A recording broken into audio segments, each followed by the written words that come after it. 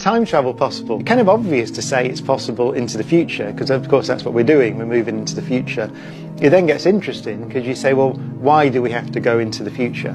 Why can't I stop going into the future? You can vary the rate at which you go into the future relative to someone else. For example, if I was to get in a rocket now and accelerate off, even at 1g, right, just a sort of acceleration I could take, and head off and end up travelling relatively close to the speed of light, and let's say go to the Andromeda galaxy, and then, which is 2 million light years away from the perspective of the Earth, and then turn around and come back again. If I go close enough to the speed of light, I could arrange it so I would age, let's say, a year on the outward journey and a year on the inward journey, and you could do that calculation. But 4 million years would have passed on Earth. So I would come back on that journey 2 years older, but I'd arrive at the Earth 4 million years in the future. That's special relativity. That's Einstein's theory published in 1905. Not even the theory of gravity.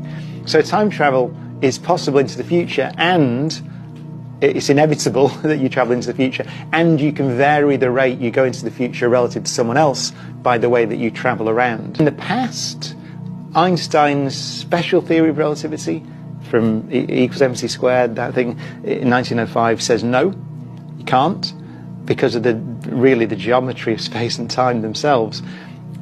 His general theory of relativity, where space and time can be curved, that's his theory of gravity. The correct thing to say is that we can imagine distortion, geometries is the best way to say it. We can imagine geometries of space and time. Wormholes would be an example, where if you could go through them, you could travel into the past.